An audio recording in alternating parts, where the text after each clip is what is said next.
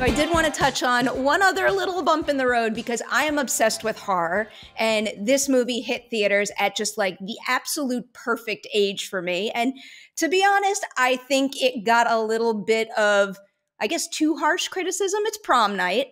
So I'm just curious from the behind the scenes perspective of that for you building a feature film career.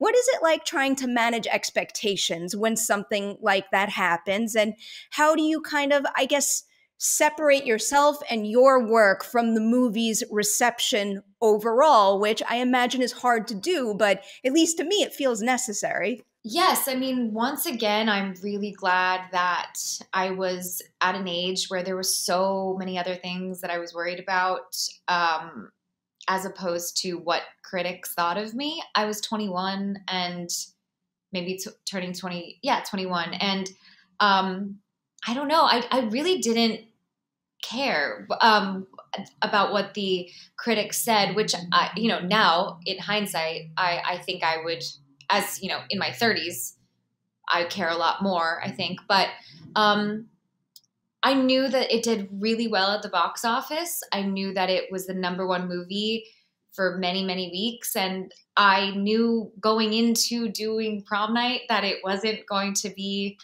Schindler's List. So I think that, there's a way of making an experience feel like it was more about the experience than the result. And I did feel like that with Prom Night. I made one of my best girlfriends in that movie, who was in my wedding.